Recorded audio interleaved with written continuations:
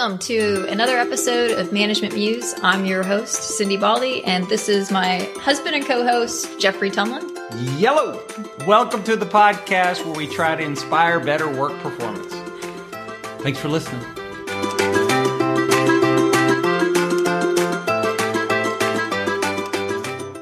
Good morning, Management Musers. Today on the Muse, we're going to give you some fun stories from our conversation with Jefferson Beak Howell. If you haven't already done so, we have 3 other episodes with Jefferson Beak Howell. They are focused on 3 stories about crisis management. This episode is different. These are just fun stories from an interesting life. Enjoy. I hear Tom Cruise came to dinner or visit, something. I was a brand new center director by about 2 months. And I get a call from Washington. And they're saying, and I don't know if it was Sean himself or one of his assistants telling me that, hey, Tom Cruise is coming to visit the Johnson Space Center. And O'Keefe's going to come down and meet him and spend some time with him, and as well as some other heavies from up headquarters. And he has asked, he had done a couple of movies, HD movies, in support of NASA, the International Space Station and all that. And so the quid pro quo is, what are you going to do for me? He said, I'd like to go train with the astronauts and do some astronaut training. And they said, okay, we can work that out. And so that happens at the Johnson Space Center. Yeah. And so he comes in with his entourage. He has an assistant. He's in a big RV, looks like, Willie Nelson or something, but it's just very private. And it's just Tom Cruise and his assistant in this thing, and all the heavies like come a big down. Bus, huh? He rolls in a big bus. Yeah. But I don't see any of this. Right, He's parked somewhere out there, but comes in automobiles under escort and all that kind of stuff. And so O'Keefe's there initially to meet with him, and there's a glad handing and talk about here's what we're going to do, what we're not going to do, and he says, I'd like to finalize coming training with astronauts. He said, I know I can't be an astronaut, but I'd like to train with them. And Sean said, well, what are you going to do for us on top of that? And he said, well, I'm glad you asked, because, I set up a website for every new movie I'm going to make a year ahead of it being released, where we advertise and we come up on the net and publicize what we're going to do. And he said, I've looked at the NASA website, and my website experts call it 3 clicks to oblivion. Wow. He said, your website is just totally screwed up. And he said, NASA, you got all this great stuff. Yeah. Sexy You put people stuff. up there, man. Yeah. So you're doing all this wonderful stuff, Terrible and nobody knows about right. it. Yeah. So he said, my guy will show you how to change that. That's awesome. And so they came in there and helped out. But Cruise comes in. Sean goes back to Washington, and Cruise is down there for several days. I don't bother with him, but he's with the astronauts in the astronaut office and training in the tank with them and doing other stuff with them. And I realized on his second or third day, his assistant comes by to check in. How are things going? Well, yada yada. I said, is Mr. Cruise, I said, is he socializing? He's doing anything? Well, no, he said, we have this van. He goes there and he's studying. He's getting ready for the last samurai movie, and he's growing a beard. Oh, yeah. So he could be sort of, secretive, I guess, have a guise to hide him. But he said, he started saying to himself, I said, well, gee whiz, I'd like to have him over for dinner.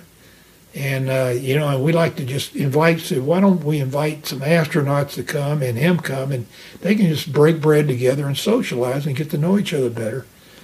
He said, that's a great idea, and I'll see if Mr. Cruise would like to do that. And called back an hour or so and said, yes, he'd love to come. And so I gave him my address. There we just lived 15 minutes from JSC on El Dorado Street. And I called Janelle. I said, guess who's coming to dinner? Too funny. she, after doing a couple of backflips, Yeah. "Woo, Yeah, Tom Cruise," sure. And he named off several vintage aircraft that he owns. Wow. Said he'd actually flown in the Reno Air Races in his P-51. And so I just, it's funny, I think he got mad at me because I just told him, I said, Tom, I said, you got 3 kids and you're out there risking your neck. I said, you need to be more careful and think about them. Yeah. And not, risk your neck. Yeah. And he said, well, I'll think about that. But he just was a friendly, nice guy, and I was much older than him. And we had a great chat and talked. He wanted to know about, fighter aviation and flying and all that kind of stuff. So we talked about. I talked about the F-4. Yeah. Even though I'd flown the F-18 also, but most of my flying was done in the Phantom, and he was very interested in that. So he was just a nice guy, and he left. He had to leave. Janelle was leaving the next day. She had to go to a meeting of retired general officers' wives up in D.C., and while she's up in Washington, she gets a big bouquet of flowers from Tom Cruise. Wow! Thank you very much for dinner. Awesome. And so that was a big deal. Yeah, of course. Of course, my daughter, who was in Austin at the time, really got upset that I didn't invite her to dinner with Tom Cruise. But it was a nice thing, nice event. Yeah, that is nice. I'm sure he doesn't remember it at all, but it was. We got a picture. Well, I don't know. I mean, dinner with astronauts. Yeah, you never know. Remember. Yeah. So he was with us another day or two, and then he went away, and to my knowledge, never came back. But nice fellow. Tell us the story about when you found out that you made general. Oh, okay. Well, I was the deputy commander of Marine Forces Pacific, 2-star general. My boss. No. When you found out you were going from colonel.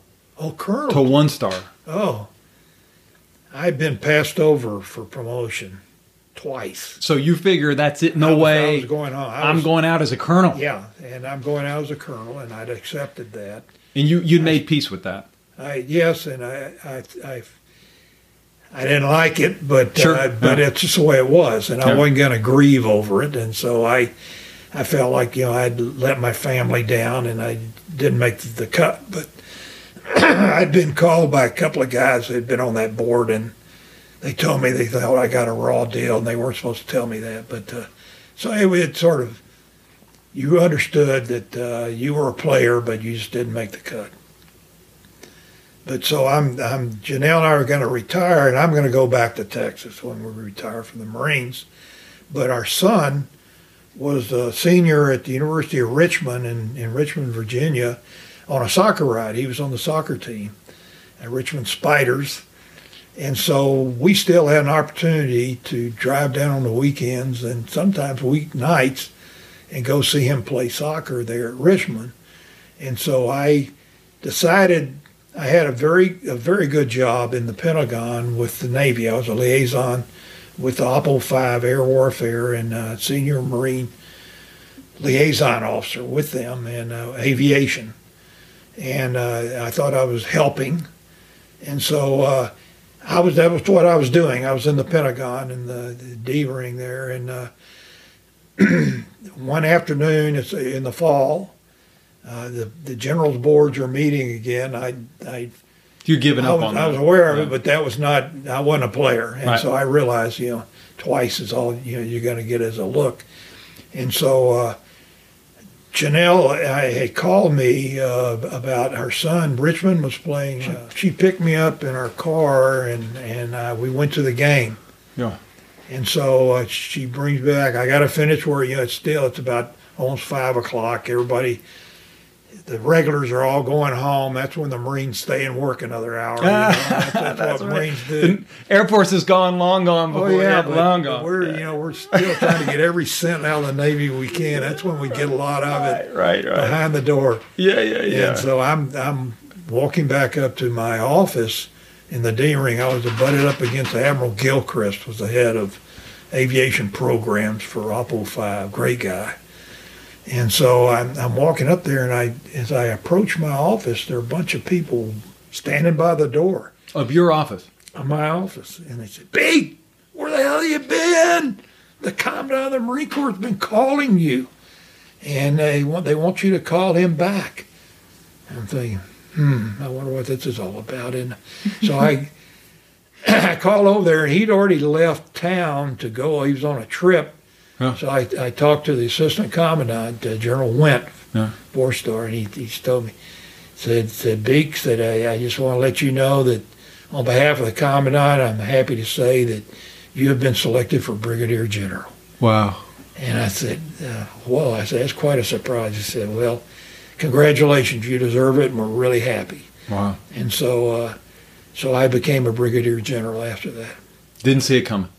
Say again? You didn't see it coming? No. I had gotten, every time the board met, there were rumors and rumors of rumors. But 3 times, after being passed over twice, that just doesn't happen, except every once in a while. Hello, Management Musers. Today, I want to tell you about my favorite product, the Comprehensive Organizational Benchmark Report and Analysis. That's right, we call it COBRA.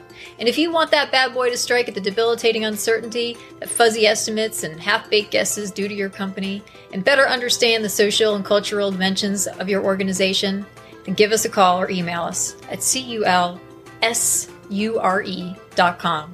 That's culsure.com. All right, we're climbing in the Wayback Machine to Beak as an infantryman, and that's one thing. In the coincidence department, when he was a 3-star Marine 4 Pacific, I was a humble lieutenant in Schofield Barracks in Hawaii, and so even though I was Army and he was Marine, it would have basically been that he was like my boss's boss's boss's boss's boss's boss's boss. So we didn't cross in orbit, but we were in Hawaii at the same time. Yeah. And so this story goes all the way back to Beak's early career. He started as an infantry officer before becoming a Marine aviator. And so tell us about what you learned in the story as an infantryman with the incident with the Lance Corporal.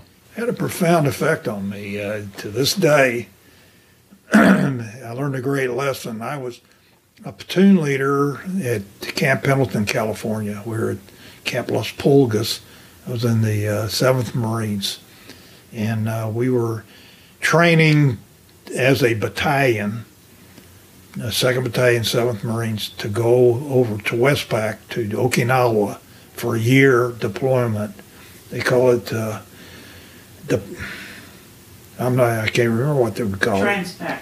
it. Well, it was something like that. Transplacement. They called it transplacement organizations, where you would go over for a year and then come back.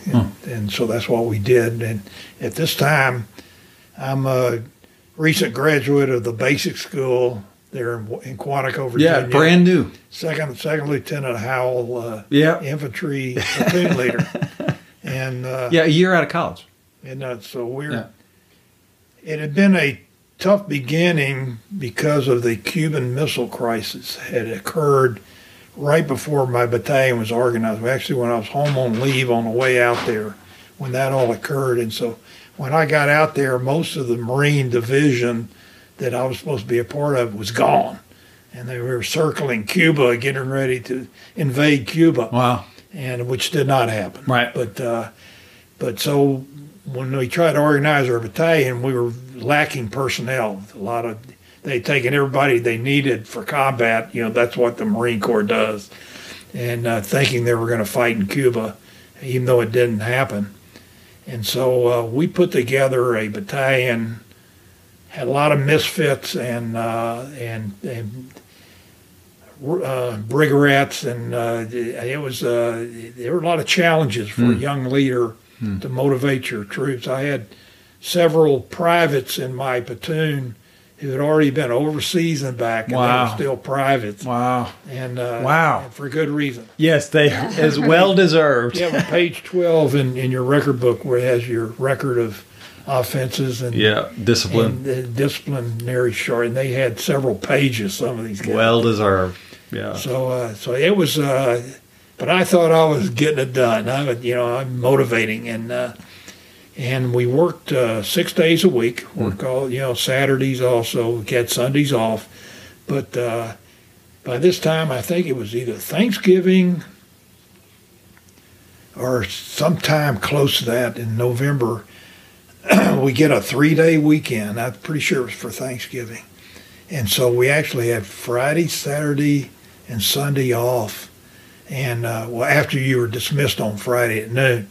And so I was living in a little community outside of Camp Pendleton there with 3 other lieutenant idiots.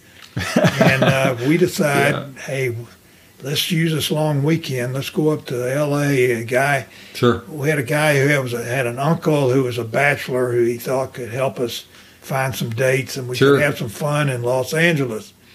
And so we decided that Friday night we would get ready for the next week's activities and put our lesson plans together, shine your boots, do all that stuff, to get ready. And we had a case of beer to consume while we were doing all that. Sure.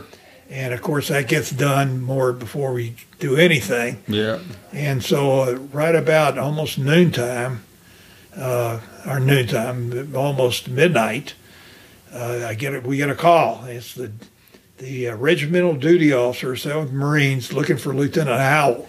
Uh-oh. And he said, you have a Lieutenant Schmuckatelli, whatever his name was. Yeah. And I said, yes, sir, he's one of mine. He's a Lance Corporal. And he said, well, he's in the lockup brig in San Diego at the harbor, at the Navy lockup.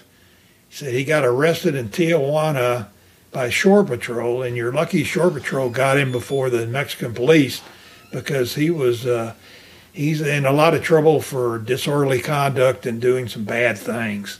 And so they got him in the lockup, and so he's going to spend the weekend there, or you can go down and get him, Lieutenant. What are you going to do? I said, well, I'll go get him. All right. And he said, okay. And so I turned to my buddy, Tom Campbell, who we go to college together at the University of Texas. He's a lieutenant also. I get him to drive down to San Diego with me that night to go get this guy. Yeah, midnight. Yeah. And this is in my 61 Corvette. Wow. Which how Campbell and me and how this third party in the back get in that back. There was no back. There was no 3 back. idiotic Marines. But we were going to do this. We were going to do this. These 3 idiotic wise Marines. decisions. Yeah, right. And so at that time there were no interstates. It shows you, people don't understand. Wow. It was just Highway 101, Pacific Coast, El Camino Real, and. Recognize that. And going down to San Diego and all the lights, traffic lights and what have you. But it was late in the evening, and so got down there in less than an hour and find the Navy lockup. It's just like a police cell block, kind of a house. And you go in there, and there's the sort of the people coming and going, people under arrest in handcuffs and a lot of drunks and all that kind of stuff. And you have the smell that comes with a lot of drunks doing bad things. And so we walk in there, and I'm in civvies.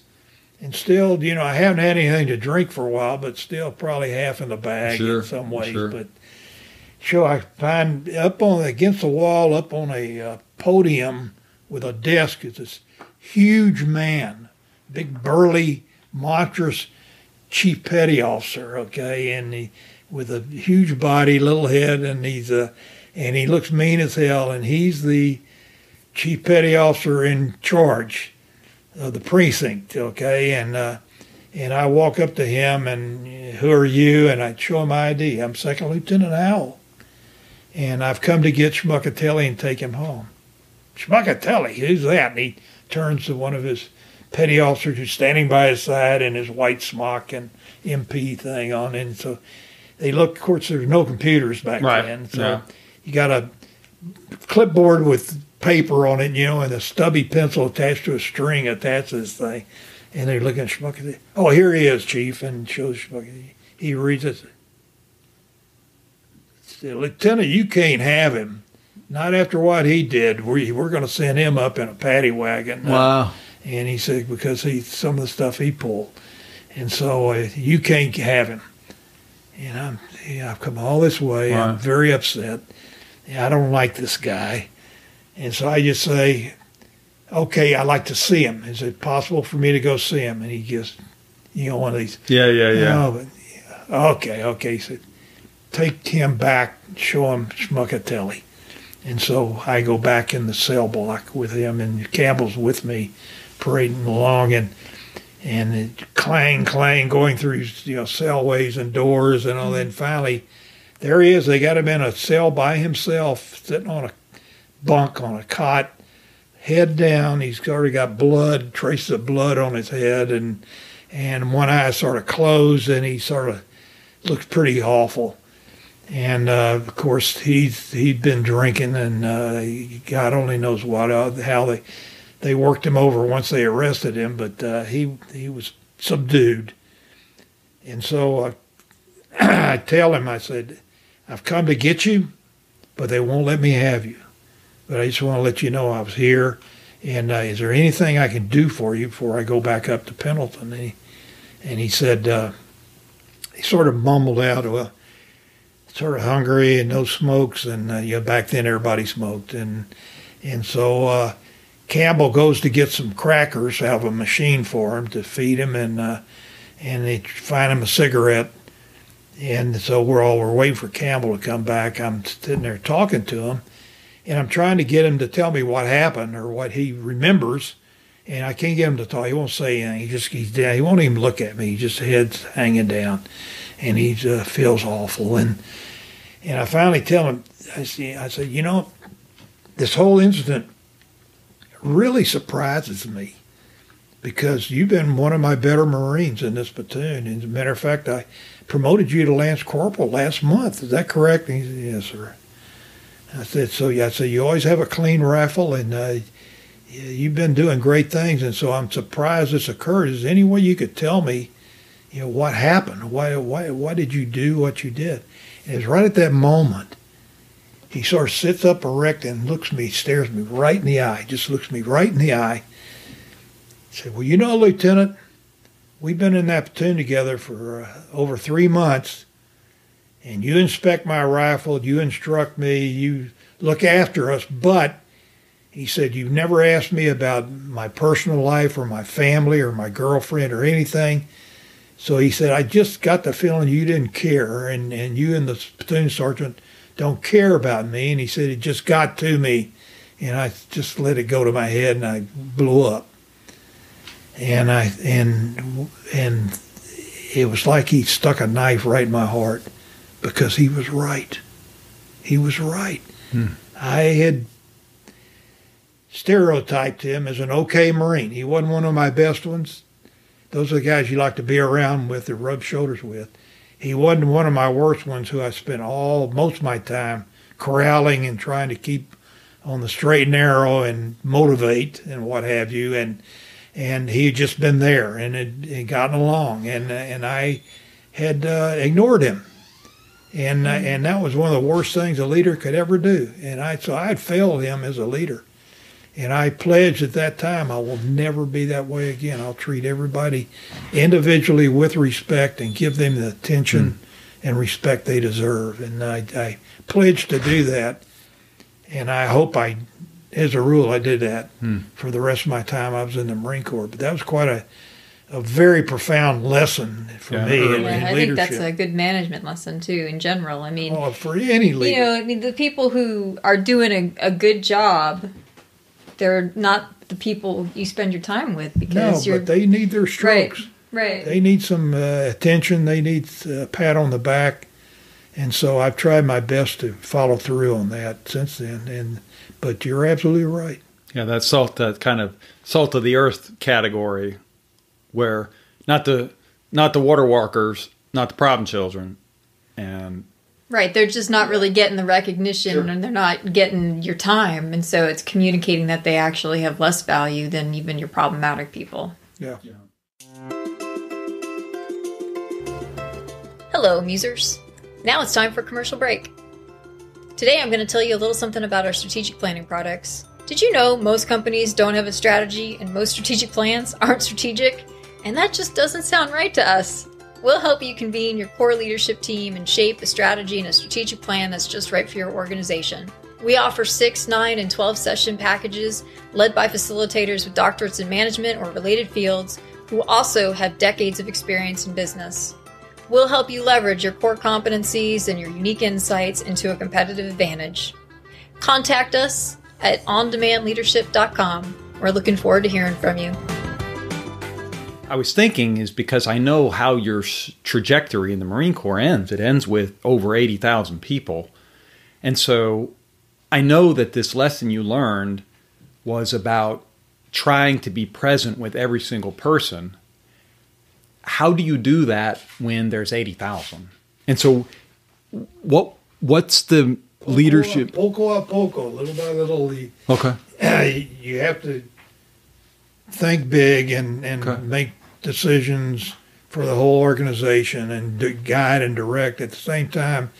Anytime you have the opportunity to be around groups of Marines or sailors or whoever you're commanding or leading, devote some time to them. Spend a little particular time with them. I'll never forget on an elevator at the Johnson Space Center going up with a lady who I don't think I'd ever seen before, but she looked dejected. And I just turned to her, I said, you really look like you're upset about something. Is anything that's troubling you? Is anything I can do for you?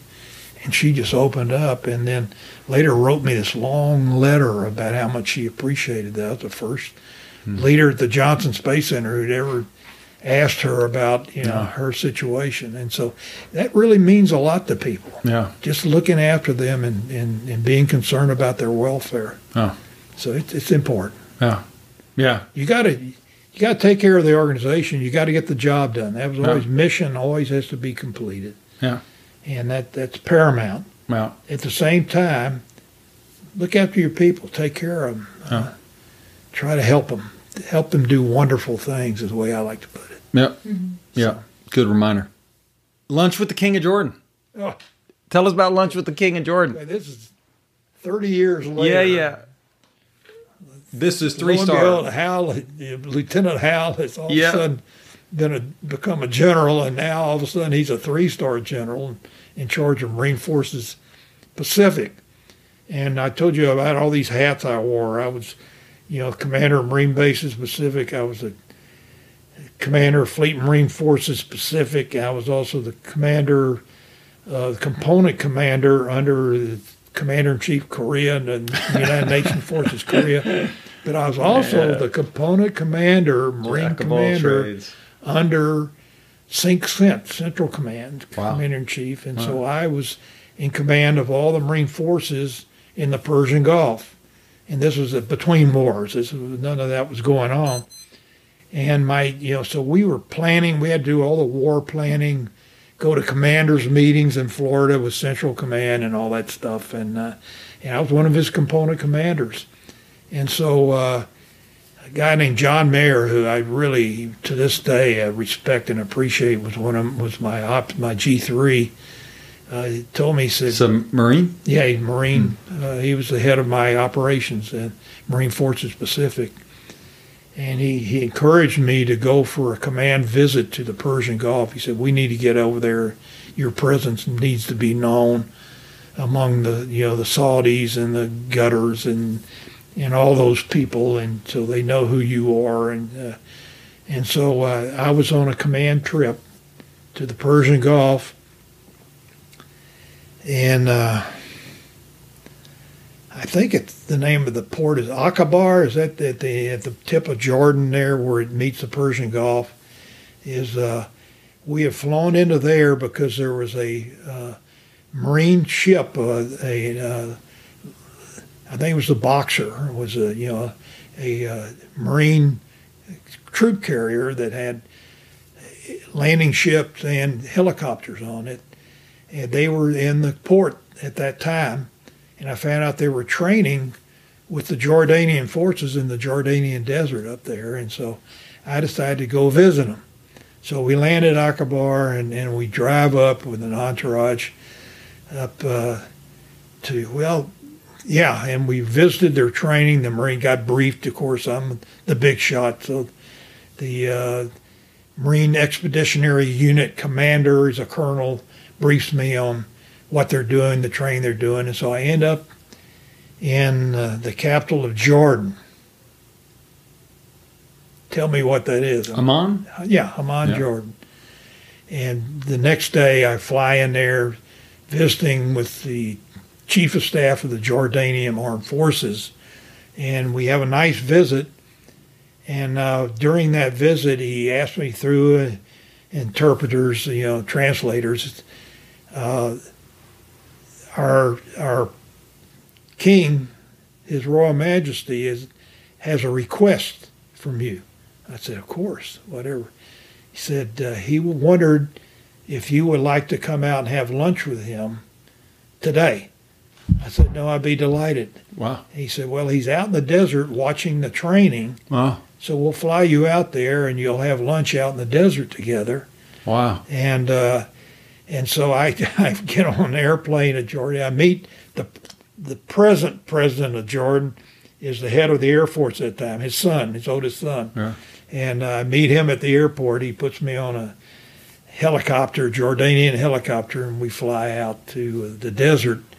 And this is where Lawrence of Arabia did his operations and what have you. It's just an incredible area out there.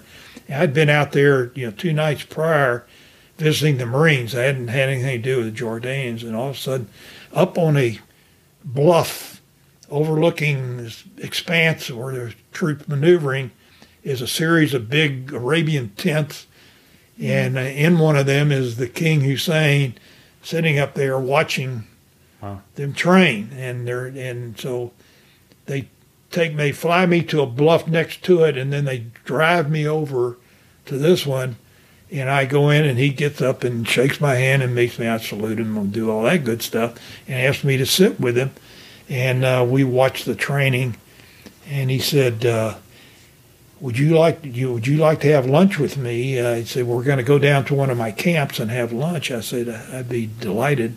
He said, well, your people will follow me. And so they put me in a Marine Hummer, behind him in a Range Rover, and he's driving. And he just takes off across the desert just like a bat out of hell. And we're trying to keep up with him, and he's way out of sight, and we're just following his trail. And finally we come over a bluff. It's just like the movies. Here's this fort. Looks like an old French Foreign Legion fort, Mm-hmm. And it's got a parade ground and all that stuff. And he's driven in there, and they had a formation waiting for him. And by the time I arrive, we're shunted to one side of this area, where this formation's going on, and all the different officers in this, whatever it is, brigade or whatever it is, are coming up and kissing his ring and asking for favors and what have you, and he's talking to all of them. And that's what's going on. And so our escort, a fellow who's been assigned to escort me, said, let me take you where we're going to meet for lunch. And so he takes me to this huge tent that's got a carpet underneath it, and he's got this huge room, nothing in there except it's got 2 little chairs and a table about smaller than that desk sitting between them. And he said that this is where he will meet you. And so we're standing around in this huge tent there, and all of a sudden he arrives with this entourage and comes over and says, oh, I'm glad you're here, and shakes my hand again. Come sit down and join me. And we sit down on these 2 seats. We're the only ones sitting, okay? Have this big throng of people, both Jordanian and United States, standing there watching us. And this rusty old guy in Arabian robes, and he looks like he's about 200 years old, got a saber in his belt, He comes out with a pitcher with 2 cups, and it's got tea in it. And he pours 1 cup, and then he drinks it himself, shows it to the king that he's drank. It's not poison. And the king nods at him, and so he pours him a cup of tea, and then he pours me a cup of tea. So we're sitting there chatting about what's going on, and he's thanking me for, we've loaned him a bunch of ammunition to use in his training, 105 stuff. The Marines are doing away with 105. And so it was very convenient. And so we had given him a whole bunch of, he was very, very pleased with that and thankful. And we chatted about that and other things. And so he finally, he empties his and asks for more. He gives him more, so I get more, and we sip. And then he gives it to the guy, and the guy walks off. And so everybody just stand there watching us. We're the only ones drinking tea. And he said, we're having lunch in one of the buildings. So he said, come join me there, okay? I said, yes, sir, will do. Thank you. And so he marches off with his entourage, and we follow into a big dining room that's got one big table in the middle with at least 2, if not 3, huge piles of probably lamb and mutton and yogurt poured on it and that kind of stuff, and with raisins and all that stuff around. And I see him standing there, and of course they just use their right hand. They don't use their left hand for any food. It's a hands behind your back sort of like thing. And I'm watching him. He globbed all that together and starts eating it and offers it to me. So I glob and eat, and we're there talking, and he's working the room. He's got a lot of people he wants to talk to, but I'm there. And about a half an hour later or so, he comes by. He said, I must go. I have to go back. But I cannot tell you how much I appreciate your coming to see me and visiting with us. And I, of course, thank him very much. And he gets in a helicopter, flies it, he's a pilot, and flies it away. Wow. Yeah. And so it's good to be the king. They get me in a helicopter and fly me back down to Aqaba to where the boxer is. Yeah. But that was an incredible experience. I bet. Totally unexpected. I had never planned on meeting the king of Jordan. I can see why. Yeah, totally impromptu. Yeah. You're having lunch that day with the king right then. Yeah. Yeah, and he died about 3 or 4 years after that. You know, he had leukemia or something, some cancer. And really a nice, gracious man, of course, very fluent in English. He had an American wife and one of his wives, I'm sure. But that was a bolt out of the blue and just a unique, wonderful experience.